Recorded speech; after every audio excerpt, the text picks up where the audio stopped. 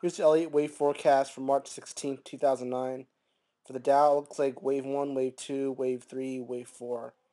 If it's 4 waves down, we find resistance right where it is and drop into fifth wave down. But the best case scenario is that it closes above 7,700. If you can close above 7,700, it's a shot at taking out 84.50. From the Nasdaq,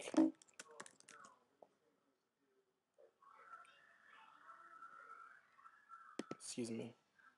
For the Nasdaq, this could be wave 1, wave 2, wave 3, wave 4. If it's 4 waves down, it would find resistance right where it is and drop into fifth wave down this week. But the best case scenario is it closes above 1470. If you can close above 1470, there's a shot at taking out 1600. For the S&P, could be wave 1, wave 2, wave 3, wave 4. If it's 4 waves down, it would find resistance right where it is, and the hammer it formed last Friday and drop into fifth wave down.